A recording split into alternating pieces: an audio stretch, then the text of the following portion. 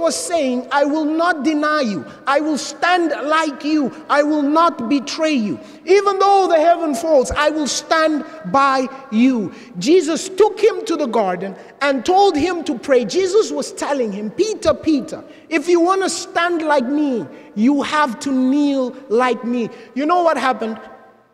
Instead of praying, they slept. And when they came to arrest them, Jesus had received strength from the Father. So he stood firm and he was ready for the difficulty. But the disciples ran away. Why? Because they did not pray. They slept. And today, unfortunately, we are asleep. The church is asleep. Let me share this with you. I went to a place for a week of prayer. And the theme was revived to witness. There was a theologian who came and he told me, I cannot pray alone. I preach and people are amazed when I preach. People are touched. People weep. I know the Bible, but I cannot pray alone. In fact, I don't pray. I only pray when I'm about to stand on the pulpit or when I have an appointment. I cannot pray. I only pray when I have an appointment. My dear friends, in order to stand like Jesus in these last days, and let me tell you, things are gonna get worse. Things will not get better. But one thing that may get better, that may get stronger, is our faith. That's the one thing in these last days that may increase. That's the one thing that is possible to increase. That is your faith. That is your connection with God. Trials will increase. Calamities will increase. Please help me proceed. Jesus went to the cross full of strength because he had spent time with God. God did not remove the cross. God gave Jesus strength to endure the cross. And Jesus died Friday night. Can you please proceed? The earth trembled at his approach. This is at Gabriel's approach. We are about to land this plane. As Jesus was lying in the tomb, that Sunday morning, Desire of Ages, page 779, the earth trembles at his approach. God had sent Gabriel. The hosts of darkness flee. You see, when at Jesus' tomb, there were demons around the tomb. There were legions of demons around the tomb. And Ellen White mentions that if the devil could prevent Jesus from resurrecting, he would do all that he can. But he placed a lot of demons over there. And she mentions that when Gabriel was sent by God, and when he was coming, the earth was trembling, and that the demons, the hosts of darkness, fled. And as he rolls away the stone, heaven seems to come down to earth. The soldiers see him removing the stone as he would a pebble, and hear him cry, Son of God, come forth. Thy Father calls thee. They see Jesus come forth from the grave and hear him proclaim over the rent sepulchre, I am the resurrection and the life. As he comes forth in majesty and glory, the angel host bow down in adoration before the Redeemer and welcome him in the songs of praise. Could you please proceed? That Sunday morning, Jesus resurrected. And Jesus' resurrection symbolizes victory over any sin you think can keep you out of the kingdom of heaven. If any person on earth does not inherit the kingdom of heaven, it is because they did not want to. Jesus has made it possible for every person to be saved. We have the Holy Spirit. We have Scripture. We have guardian angels that are with us at every second until the day we die. And the angels in heaven are seeking to aid us. The Holy Spirit longs and yearns to fill us. If any person does not inherit the kingdom, it is because they did not want to. It is not God's fault. Could you please proceed? Once again, if a preacher is not praying, he is playing.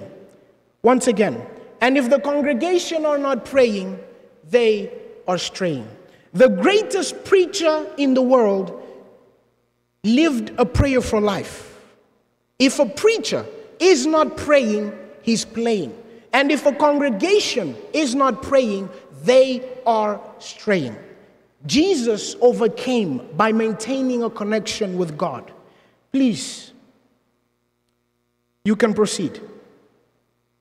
Once again, Ellen White says, love of self, pride, and self-sufficiency lie at the foundation of the greatest trials and discords that have ever existed in the religious world. Again and again, the angel has said to me, press together, be of one mind, of one judgment. Christ is the leader, and you are brethren, follow him. In other words, it is pride that keeps us from receiving the Spirit. Please proceed. Acts. Allow me to go through the book of Acts for 1 minute. She mentions that it is because we are not united in Christ, we are not receiving the Spirit. It is because of pride. Acts chapter 1 verse 14 says 120 were gathered together as they were praying together. That shows unity. In Acts chapter 2 verse 1 it says when the day of Pentecost had fully come, they were gathered together in one place with one accord. That shows unity. In Acts chapter 3 verse 1 it says that Peter and John went to the house of prayer at the 9th hour to pray, at the hour of prayer. In Acts chapter 4 verse 31 it says they gathered together and they prayed and the Holy Spirit came. In Acts chapter 6 Peter says, but we will give ourselves to the ministry of the word and to prayer. In Acts chapter 7 Stephen dies while praying. In Acts chapter 9, after Paul has an encounter with God, he spends 3 days fasting and praying. In Acts chapter 10, after praying, Peter is told to go to the Gentiles, and Cornelius receives a vision while praying. In Acts chapter 12, Peter is arrested. The church gathers together in united prayer, in one accord, and Peter is set free by an angel.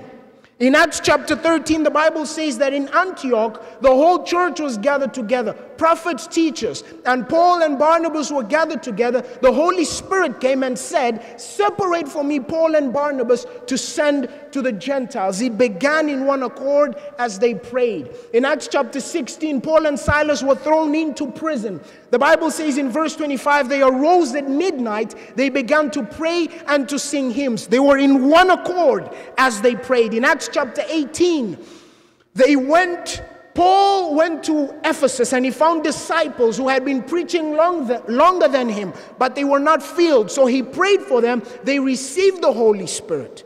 This is why Ellen White says that a revival need not be expected except in answer to prayer. Please proceed as we close. October 22, 1844, Jesus made his way into the Most Holy. And the Bible says that he lives to make intercession for us.